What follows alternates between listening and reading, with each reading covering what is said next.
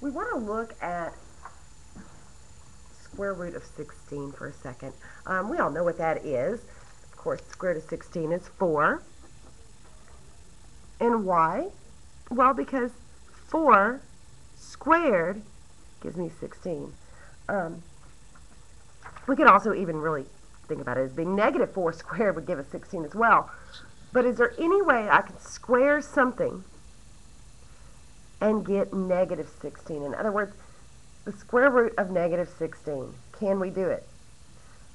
No, because it had to be a positive times a negative, and that doesn't work. So mathematicians hate being told that something's impossible. So when we're told that this is something that we're not going to be able to do, we invent a way to fix it, to do it, to make it work.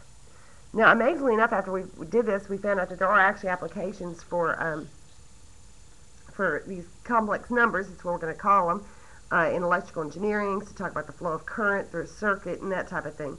But the main reason it was invented was so that mathematicians could solve problems that they were told they can't do. So let's think of, we tried to figure out something squared has to equal, let's just start with negative 1. So what squared could equal negative 1? Well, mathematicians decided, let's make up something that if I square it, I get negative 1. That something is called I. I squared is negative 1. Therefore, the square root of the square root of I squared would be the square root of negative 1. So I is the square root of negative 1. I is called an imaginary number. It's not a real number. Mathematicians made it up. It is an imaginary number. Now, we invented it so that we could do things like take the square root of negative 16. So now, square root of negative 16. Well, I know from my rules that I could rewrite that as the square root of 16 times the square root of negative 1. What is the square root of 16? 4. And now I have just decided what the square root of negative 1 is. It's I. I could even have the square root of negative 5. Rewrite it as the square root of 5 and the square root of negative 1, because 5 times negative 1 is negative 5.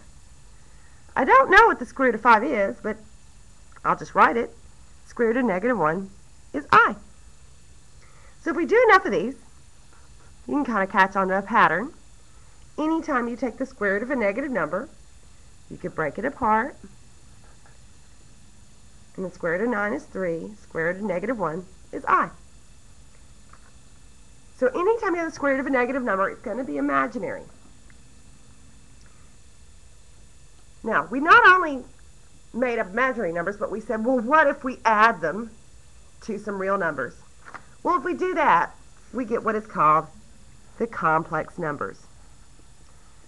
Complex numbers are part real and part imaginary.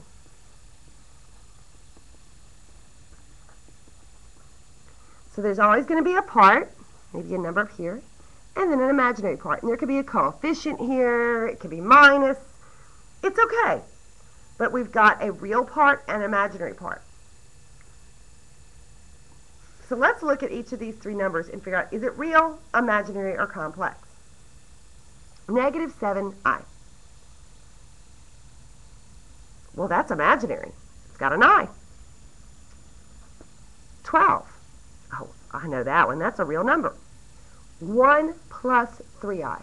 I've got a real plus an imaginary. That's complex. Now, mathematicians said, well, while we're at it, we have the coordinate planes and the real number line. Let's make up a complex plane because we like to graph. We like to see things visually. So on a complex number plane, we can plot complex numbers. Now, the real part is being demonstrated by a horizontal axis. The imaginary part would be represented by a vertical axis. So, -5 plus I. It's going to be -5 parts into the real world plus only 1 part into the imaginary world. So let's look at where that would be. -5 into the real world. So we start at the origin. Reals are going left and right. So -5 would be a left move. 1, 2, 3, 4, 5 parts negative real plus 1I. That'd be right here.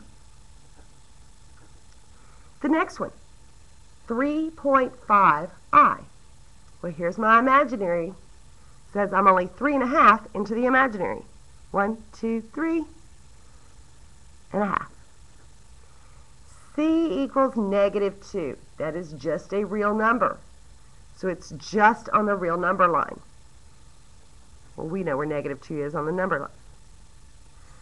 2 minus 3I. 2 into the real and -3 imaginary. 1, 2, 3.